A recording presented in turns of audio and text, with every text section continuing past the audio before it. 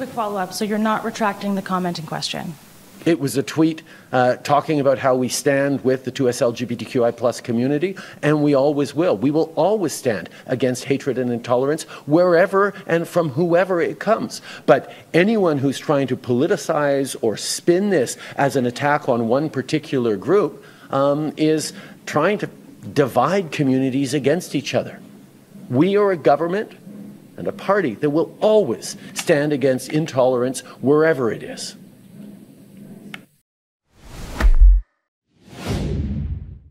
Saying anything that doesn't immediately affirm the idea of gender identity, you're called a transphobic bigot. So I think the conservatives are still really just scared of the media party and the way that they'll be spun by the government, the liberal government lapdogs, how they'll be perceived in the mainstream media. And I think conservatives just need to get over themselves, have a spine, get a moral compass, listen to the valid concerns of parents whose children are really at the forefront of this. I hate to call it a battle, but at the forefront of this indoctrination scheme that is unprecedented, that isn't based on any. Again, I spoke about rational, logical, reasonable things, tangible things. This is all based on hysteria and theory and ideologies. And so just leave the kids alone. If you want to leave this, the idea of gender identity and sexual orientation and what have you to academics, to people in universities or scholars to put out papers or debate it or have these discussions, fine, go ahead, have at it. But leave these impressionable kids in a publicly funded school system alone, protect their innocence first and foremost, and then leave these heavily weighted conversations, leave it to adults. Let the adults handle it, leave the kids alone.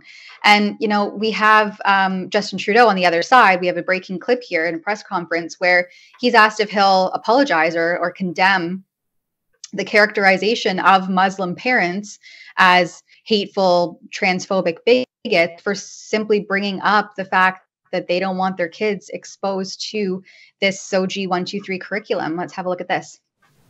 The Muslim Association of Canada and other groups have recently condemned your characterization of people, including Muslim families, who recently protested for what they call parental rights.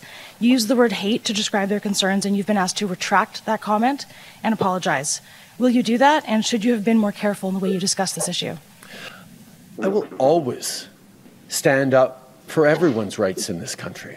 Stand up for Muslim communities, stand up for 2S LGBTQI plus communities, stand up for marginalized people across this country, and protect them from intolerance and, yes, from hatred when it is there.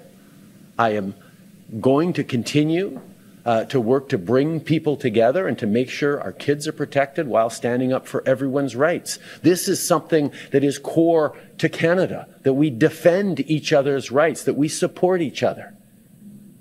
And I've never suggested that someone who's concerned about parental rights is somehow filled with hate or intolerance. But what we need to make sure is that when we do see expressions of hatred or intolerance against Muslims, against the 2S LGBTQI plus community, against any Canadians, that we are firm in standing against intolerance, and that we reach out to bring people together. That's what I will always do. That's what this government has always done with Muslim Canadians and with all members of diverse communities. Quick follow-up. So you're not retracting the comment in question? It was a tweet talking about how we stand with the 2S LGBTQI plus community, and we always will. We will always stand against hatred and intolerance wherever and from whoever it comes. But anyone who's trying to politicize or spin this as an attack on one particular group is trying to divide communities against each other. We are a government and a party that will always stand against intolerance wherever it is. Unless you're a Canadian trucker who was opposed to the government's COVID response and federally mandated injection legislation, then we can't tolerate those people. Remember, like that, he quite literally said, this is a small fringe minority with unacceptable views. And then he went on the French broadcaster, and he called them, often racists, misogynist, and point blank said, do we tolerate these people? And now he's all about like tolerance and bringing people together. Meanwhile, he campaigned in 2021 on the wedge issue of your COVID-19 vaccine status, creating that medical apartheid divide between Canadians and families, right? Like as I mentioned at the beginning of the show, my family has still not recovered from the divide that has been propagated onto Canadians by this very same government and his mainstream media lapdogs.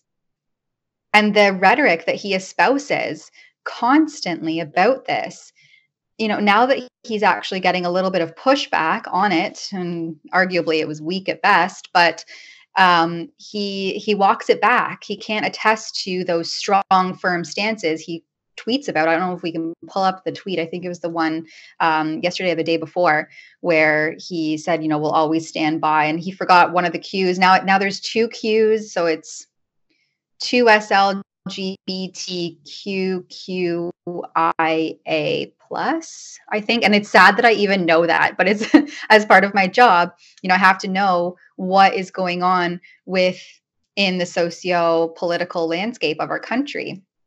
Yeah, this was just yesterday. So this is what he's being questioned about here. And he got the acronym right there, the alphabet soup correct there. See the two Qs. So it's queer. Sheila told me, I think it was on Monday when we co-hosted together, it's queer and questioning is the reason for the two Qs.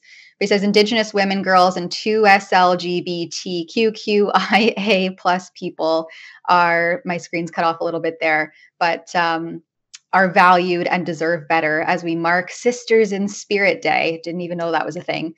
We remember those who have been murdered or are missing, and we stand with their families and their communities. It's so funny because he's been like asking about the tweet, and it's probably not him that wrote the tweet. So probably he arrived and it just like have like a interrogation point in his face. It's just like what they all talking about. He's all talk, no action. I think there's still a whole bunch of Indigenous communities that don't even have basic access to clean running water. I mean, really, and you're going to talk about the Indigenous sisters. And by the way, he claimed that it will stand against hatred message or hatred action and violence wherever it is. And so when all those churches were burning in Canada, he never claimed that as a hate crime. So I'm sorry, you don't stand for everybody. You stand for what you want to stand for. Yeah, whatever the polls are showing. Hey, I got to tell you, I'm going on a cruise with a whole bunch of rebels. We're sailing out of Fort Lauderdale on March 23rd, 2024. That's not so far away, less than 6 months away. A gorgeous trip around the Caribbean. Holland America Line, boy, is that luxurious. And we're going to bring some of our favorite rebel talent. Sheila Gunn-Reid, David Menzies, and can you believe it? We're actually bringing Tamara Leach with us, and you are invited. That's rebelnewscruise.com.